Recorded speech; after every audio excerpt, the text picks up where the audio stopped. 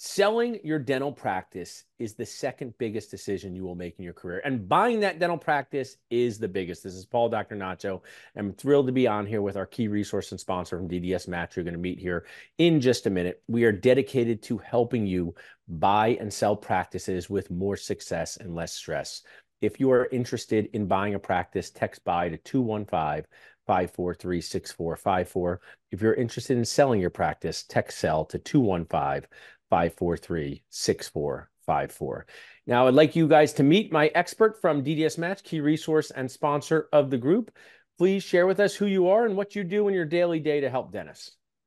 Yeah. Hey, Paul, thanks for having me on. I appreciate it very much. And I'm proud to be a sponsor of Dental Nachos Great. also. My name's Andy Edmister, work out of Texas and New Mexico. I have a business partner, Randy Kinnison, that we're DDS Match Southwest together. It was been in the dental industry for, gosh, probably close to 30 years now. Got my start with Dentsply. I was a Dentsply caulk representative, the old LD caulk Yeah. day, and did that. Then I spent 10 years with the district, one of the largest distributors, before I jumped off and joined DDS Match. Love that. And I love that you've taken some clinical and practice management CE. Tell us a little bit about that. Yeah, no, I've kind of been a junkie on practice management, and actually, when it's kind of helped me grow my market. When a doctor would, talk to me about price or whatever, and I'd say, hey, if I could help you cover this cost of your supplies Yeah. or piece of equipment, if I can show you how to do it without adding any more patients or any more hours or any more without using any more gloves or anything, would you be open to working with me? And then that's kind of how I got my start and built a really large territory. Love that. That's awesome. I mean, one of the things I'll share is someone who owns two dental practices, and then I also have Dentist Job Connect and Dental Nachos. As a dental practice owner, it is just totally overwhelming the number of vendors that you have to manage to get through your day. I mean, if you look at my dental nachos company, Annie, it says all the people we pay, and then you look at my dental practice, that would be like one of those movies where the list keeps going and going. And I just think not many dentists realize that until they get into the profession, and it's just one of the complexities of running a dental business. And I think it's awesome that you help dentists make it less complex. Yeah, absolutely. And it was simple. Hey, if I help you reach your goals, will you help me reach mine? Yeah, I love that. Well, we're going to talk about what you do in your daily day to help dentists buy and sell practices. You shared a little bit about your background so far. And, how does that qualify you to be a professional dental practice broker? Tell our audience about that. Well, I mean, I've been in the industry a long time. Most of my good friends and people I work with happen to be dentists, just over the years, and just that experience. And like we mentioned, I've taken a lot of clinical practice courses. I've been through some of the, some week-long boot camps, and with clients of mine, went through as the only, representative, not a Cool. dentist, and through that. And I've gone through Pinnacle's leadership program and also Sandy Purdue's classic practice resources program.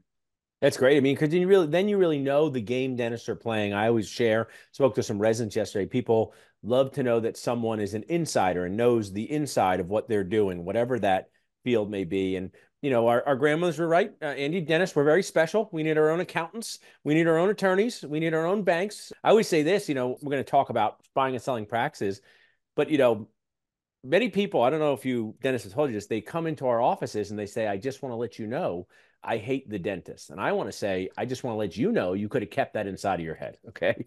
Now, but who loves us is banks, right? We have, someone leaves dental school. Maybe you can help our audience with this, even if it's something that is, seems very simple to someone like you. If a dentist has $500,000 in debt, will a bank still consider them to be a good risk? Will they still give them money to buy a $750,000 practice? Well, it depends on what type of debt. If it's student loans, probably yes. Yeah. But if it's credit card debts and Good point. they're irresponsible, then probably not, or absolutely not. So I no, love how you kind of made a distinction there, which is really good. I actually wasn't thinking that when I asked the question. I was only thinking the student loans. But if you meet a 50-year-old dentist who said, no one can ever buy my practice because these young dentists have too much debt, they have too many student loans, they'll never get the loan. We're here to share with them in a positive way that that's actually not true. And, are you working with banks in your deals that find the field of dentistry favorable, positive, and want to lend them money?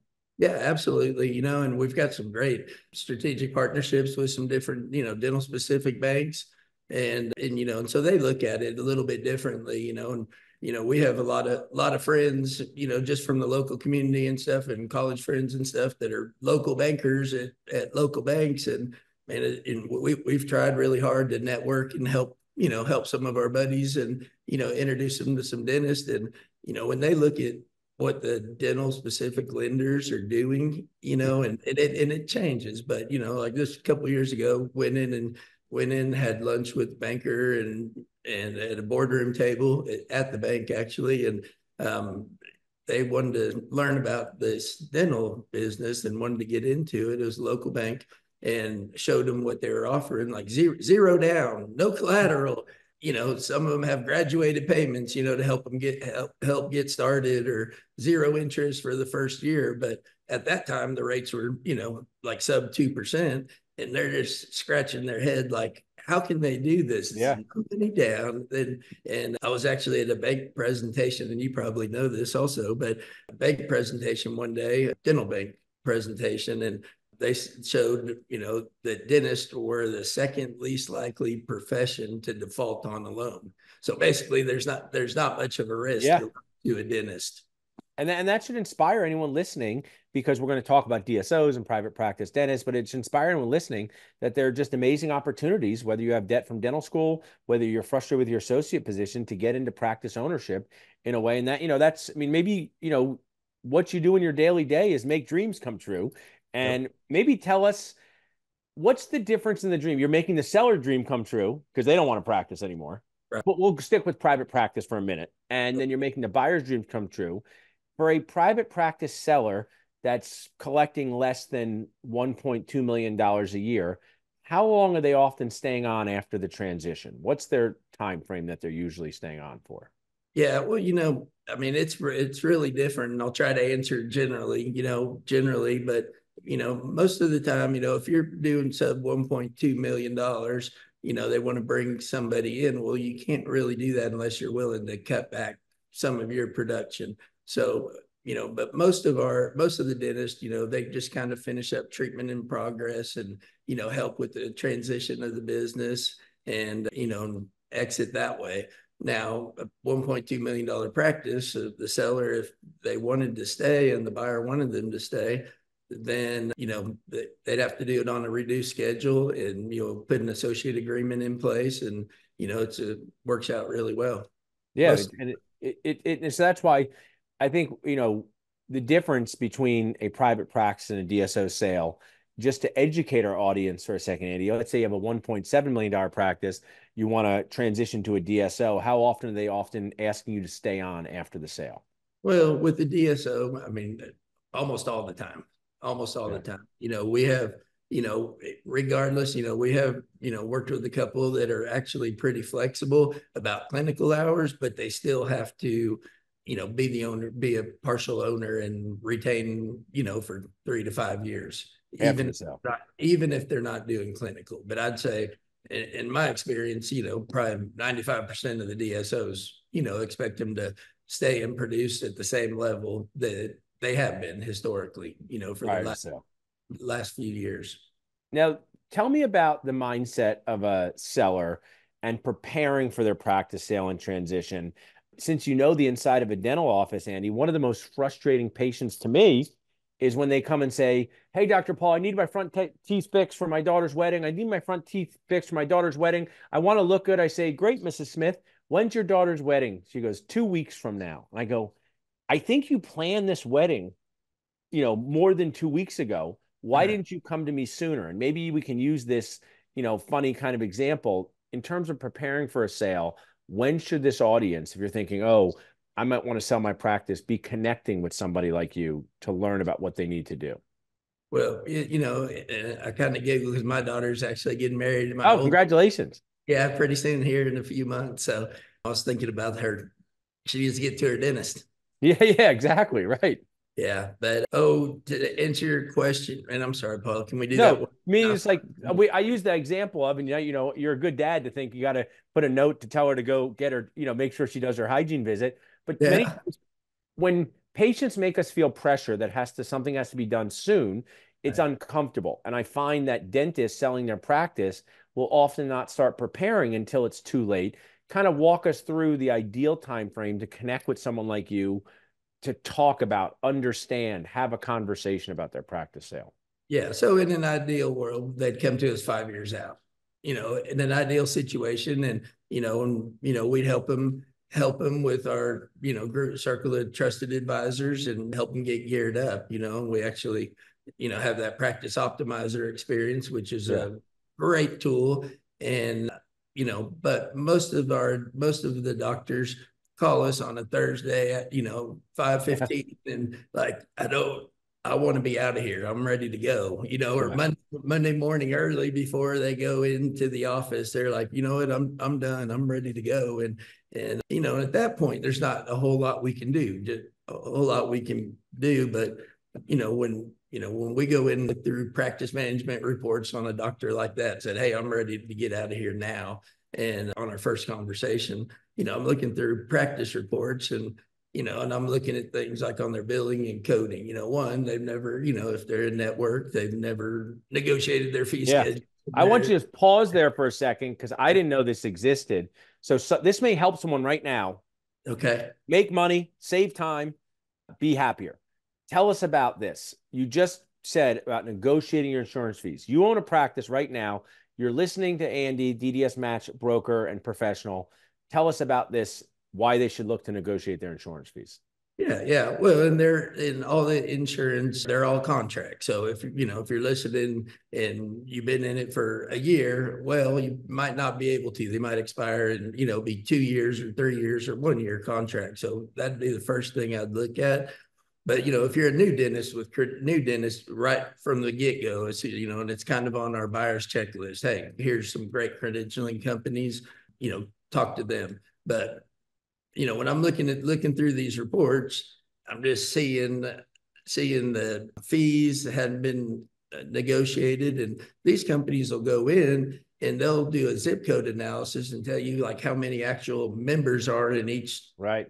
insurance or per employer and all that. And so one, you can make a good decision instead of being like, hey, I want Humana, Delta, this because my friends are on them. They'll tell you which ones has the most patients, and then they'll negotiate the fees for you and come back. And they do it on their, and it might have changed. I'm not a practice consultant, Yeah. but they typically do it off of your top 20 feet, top And 20. guess what, Andy? Us dentists, you make more money for doing nothing, right? You just can make more money for doing nothing. That is my second favorite thing in life. First would be if they took calories out of my favorite food. Okay. But number Nachos. two, yes, calories out of nachos. So I encourage everyone. It's a golden nacho tip you've shared there. What I want to talk about next is the advice if you're thinking about selling to a DSO. This is a very emotional topic for dentists. I have people coming up to me at meetings, Andy, and they say, hey, Dr. Nacho, I will never sell to a DSO. And I say, cool, what's a DSO? And they go, no idea. Okay. Yeah. So Yeah. give our audience some tips, advice, things to think about when they're considering selling to a DSO. Yeah, and like kind of with DDS match, I mean, our first question is, are you ready? Are you ready to move on with the transition? If you're not, then people are kind of testing the waters or whatever, but they got to be ready, and being ready. Are you ready to exit now, or are you ready to exit in 2, 3, 4, 5 years from now?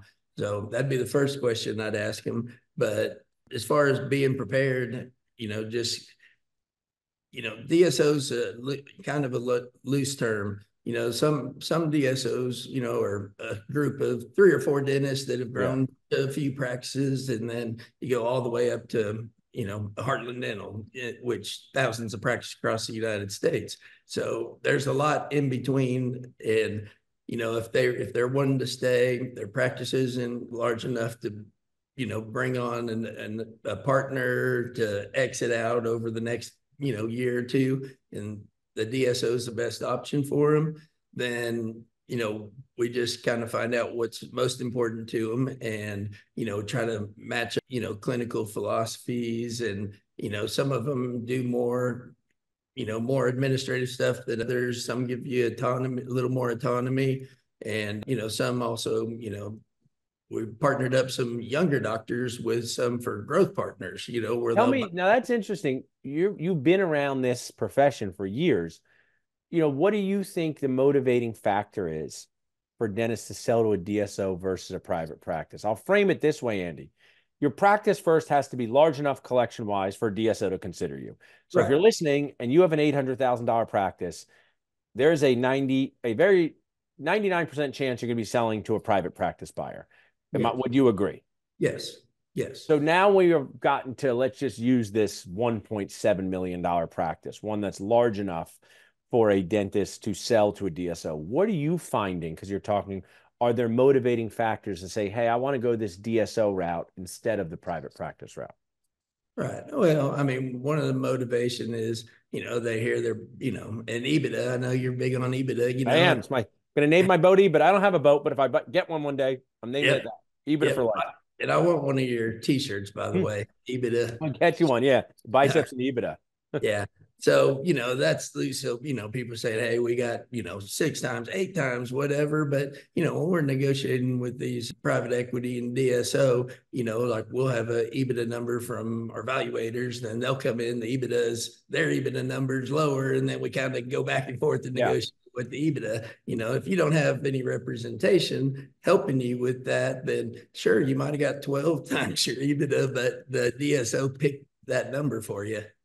you Right. know yeah, so I The just key think, point is one of the key points is there is an opportunity to make more total dollars, not a guarantee, but an right. opportunity to make more total dollars with the DSO. But one of my thoughts, and it may not always be about the money partnering with a DSO.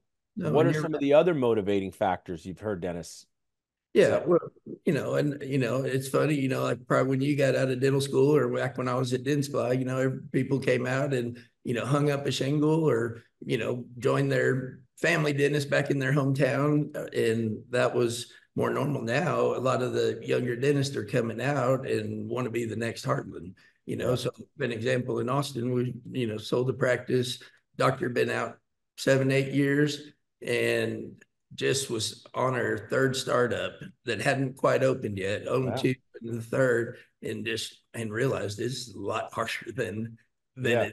it's hard to be a dentist, hard to manage. You got, you're looking in the mouth, 32 hours a week, but you've got $1 million or 2 million or $3 billion business going on around you. It's hard to manage with employees and ever And change. that's the part, I think that is just important to highlight that it's very exhausting to manage the outside the operatory parts of dentistry, as you noted.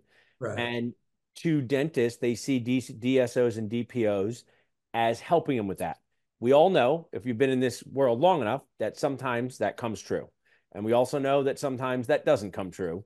But if everybody's learning from Andy and I today, it's that is something that is the exhaustion level. I was on my group last night, Andy, and talking about a deal, someone could get a high enterprise value, total dollars, right? Right. 2.4 million for 7.4 million, right? And I know that's pretty gaudy, and there's more than meets the eye to that for people to look at EBITDA and how long they want them to stay. But someone said, why would a dentist like that ever want to sell their golden goose, right? And I Right. said, because it's really tiring to run that goose. Yeah. And Yeah. until you've done it for a long time. And that's why I love what you guys do. You give people creative options, partnering with private practices. I mean, my brother and I have, we didn't talk about this. You could sell to a multi-group owner that's all private. And, that might be a middle road for people. We Right. bought someone's practice and they stayed on for 3 years as a private practice associate as Right. we filled some in. So, as we wrap up, Andy, there's something you mentioned that I want you to highlight, the practice optimizer experience. So if Okay. someone's listening saying, hey, I'm in the Texas area, New Mexico area, I want to talk to Andy and his team, what does that practice optimizer experience do for them? Well, it just, pretty much takes their whole financial picture and put it in a really nice, easy to understand binder, and I say binder, but or digital. It's Yeah. we take everything, like we talk about negotiating fees. Hey, you know what, we can increase. Had the office just do it in San Antonio, just renegotiated their fees like 8 months ago. we're getting them ready, and they're 18%. And That's awesome. they're not seeing any more patients or using any more cotton, and didn't hire another employee, and their rent didn't go up a penny. So all that goes to the bottom line. And so, I mean, that's significant growth. So that's one part of it. And, there's several parts, but another is, getting with a good probate and will attorney, make sure their family's taken care of, get them with the top notch. If they're not already working with one, we get them with a top notch financial advisor that, does a forecast of their retirement. They're we get them with Blue and Company, our Yeah. partners for our business valuations. And we stage a business valuation. Hey, this is what it looks like today. It's not complete. We're not planning on showing it to buyers or anything. It's just, hey, this is where we are right now. And if the doctor owns his or her real estate, then they take that into account. And then once they put all of these items together, it says, hey, all right, well, they know what their goal is to get to that retirement number. But more times than not, they're like, hey, I can retire now. Yeah. So a lot of times we're not getting, they're calling us and thinking 5 years out, and they might not, even make it a year by the time we do this whole analysis. And, another great tool for this is that, like I mentioned, the binder, they get a binder, they put that in their safe or filing cabinet. And God forbid, if something happens to them, their spouse, loved ones can, hey, pick that up. Hey, call DDS Match. Here's the card. And we've already got everything Yeah, kind of. you're ready to go. I mean, that's one of the things I think what you shared is so key. Prepare everyone in your life for your eventual transition. Do it Right. earlier than you think. I'm assuming when you do the practice optimizer, you probably learn something you can make better about your practice anyway, right? Absolutely. If you went Absolutely. to a full body fitness assessment, I bet they would tell me I got to be more flexible. So you can also make your practice better now. So I thank you so much, Andy, for sharing all of your awesome tips and advice with us, from starting early, from learning about DSOs, from reminding your children to go to the dentist. I like that part too. Um, if people would like to connect with you and the DDS Match team, they can text by to 215-543-6454. They can text cell to 215-543-6454. And just remind our audience one more time as we wrap up, Benny, what regions, what areas do you cover if they want to connect with you? Yes. DDS Match Southwest, we cover West Texas, Central Texas, and South Texas, and the entire state of New Mexico. Awesome, Andy. Well, really enjoyed our conversation. Thanks so much for supporting us as a sponsor. We truly appreciate it. Okay. Thank you very much.